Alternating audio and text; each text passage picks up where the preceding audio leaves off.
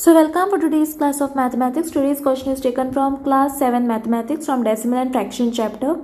The question is, let us find 0.6 divided by 2. So how to find the value of this 0.6 divided by 2?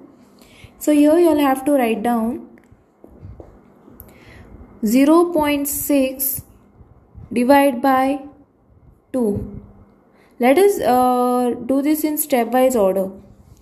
Okay, now this is equal to what?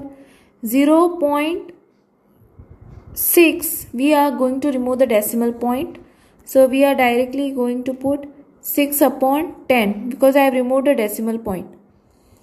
Here you can see a decimal point. I have removed it.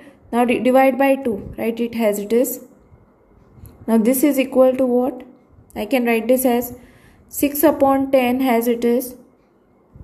Okay, I have to write the 6 upon 10 as it is. Then divide by 2. I have to divide the 6 upon 10 by 2, right? So divide. In place of divide, I will put multiply sign and reciprocal of 2. Multiply this and reciprocal of 2 is nothing but 1 by 2. Now, you all can cancel this in the table of 2, right? Like 2 1s are 2, 2 3s are 6. So basically you are getting your answer to be 3 upon 10, which is equal to nothing but 0.3. So basically here what will be the answer you all are going to get is nothing but 0.3, right?